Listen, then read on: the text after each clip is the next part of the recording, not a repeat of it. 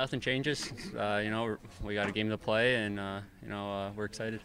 For you, when you take a look at everything that's been going on this postseason, was a break good for you? Were you happy to get a couple of days to maybe reflect on what was going on, or would you rather just kept playing a little bit more?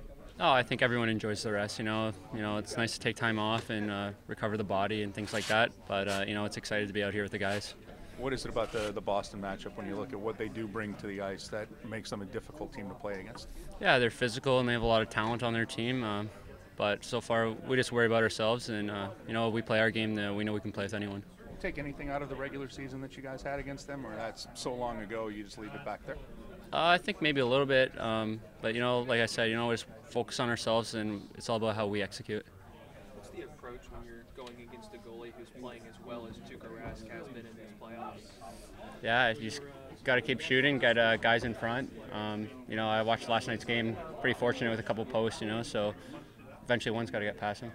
What do you think has driven the successful playoff run that you've had for this team?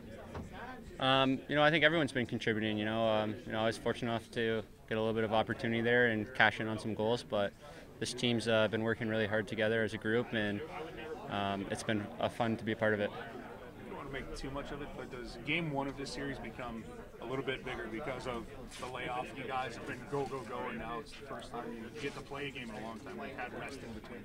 I think every game's big, whether it's game 1 or 7. The goal is to get 4 wins, right? So the quickest one to get there is the winner of that, right? One more week. Good. That's good. Thanks.